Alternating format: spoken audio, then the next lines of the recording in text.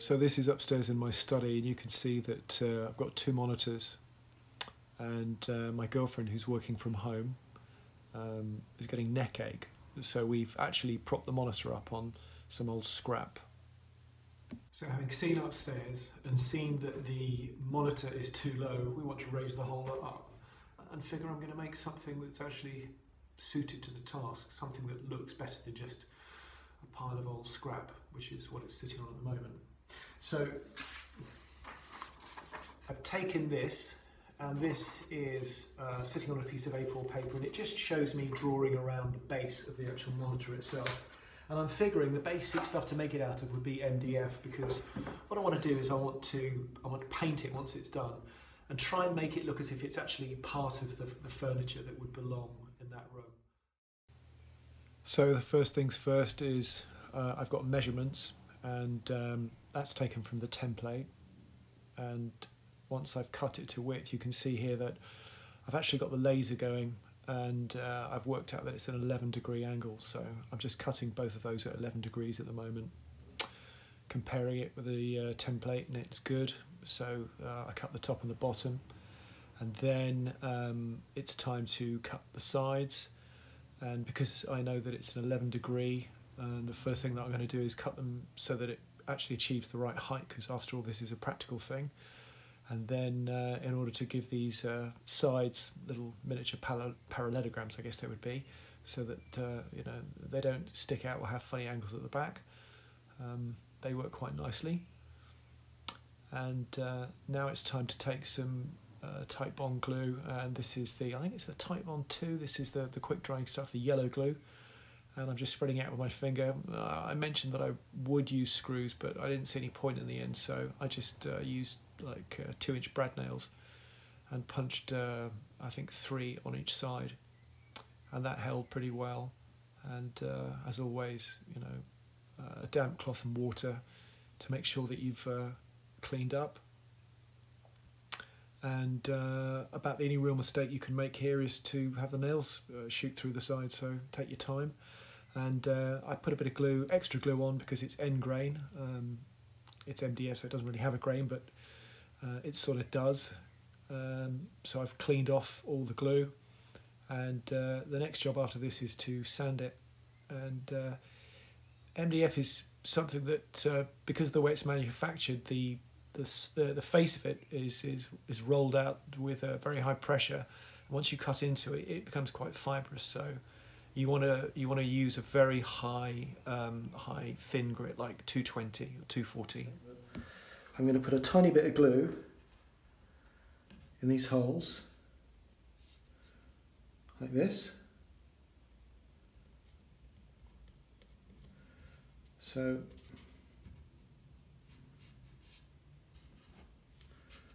and this is the yellow glue, so this has got the, you know, quite a quick drying time. This has been used before, so now when I sand over this, what happens is that this powder that's generated from this, it's not sawdust, but you know, I suppose it's the closest thing to it, will fill these holes up. Watch this. These little holes that you can see here, where the nail guns went in, these are about to completely disappear.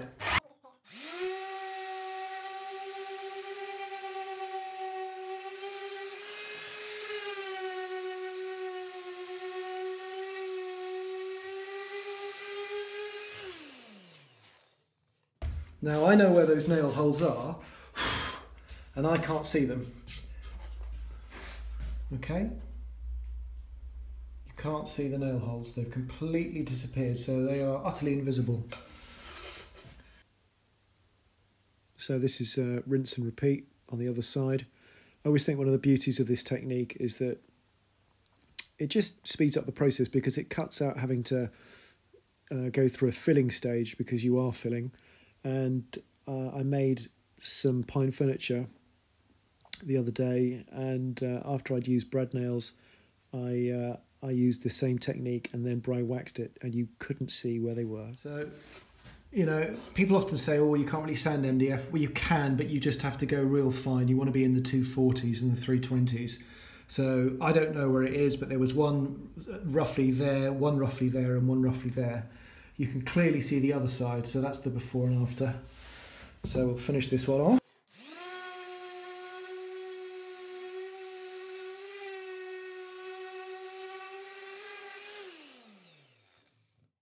So back to the orbital sander with the 220, and the hand sander is actually a 320, so that is a very, very fine grade.